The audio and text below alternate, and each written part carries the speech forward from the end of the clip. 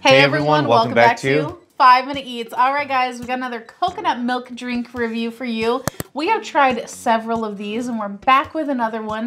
This one is the Pais strawberry flavored coconut milk drink with not today cocoa, dairy free, product of Vietnam from a company originally from Honduras and now Miami. So it looks like strawberry milk. Right? Now we've done a few of these already, and this is pretty good. Yes. For me, one thing that drives me nuts about this, which is the nata de coco, which is like a jelly, like a jello in there. Yes. Small little pieces of jello just floating in there.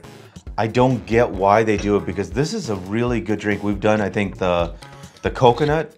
We've done the chocolate. Well, we've done mango, chocolate, and then I think this one. And the other two have been good. This one, strawberry though. This is gonna be weird. Yeah. I don't know if there's any not today cocoa in this. I'm not a big strawberry milk fan. How about you? I love strawberry milk. I think it's great. I love any like flavored milk. This one doesn't appear to have nearly as much not today cocoa as some of the others. And guys, if you're new to our channel, basically we review everyday grocery items. So before you spend your hard-earned money, let us tell you if it's worth it. Let's try this out. If you'd like to support this channel, the easiest way to do that is using our Amazon links the next time you shop there. All right, guys, welcome back. Our rating system. Thumbs up, we buy it again. Thumbs down, we would not. So for me, this is a thumbs up. It's a thumbs up, but once again, same problem as always. I don't want to chew my drink. I like the strawberry in this. I like the sugar level because this is not very sweet. It tastes like strawberry. If I were to drink this blindfolded, I probably would never know this is not milk. You know what I mean? Not like dairy milk, like cow milk? Yeah, like dairy milk, exactly. I would never know because it's very close to real milk. But why do I want to chew my drink, right? There's just a lot of it. Filipinos. Well, they invented the not today cocoa. Did they really? Yes, they did. Yeah, why would anyone want to chew? It's like a hard jello kind of thing, you know? Not really like a gummy bear, but just almost like a gummy bear. And why do you want to chew that? That's just so weird. Thumbs up though. Alrighty, so for me, it's going to be a thumbs up. Yet again, I like this.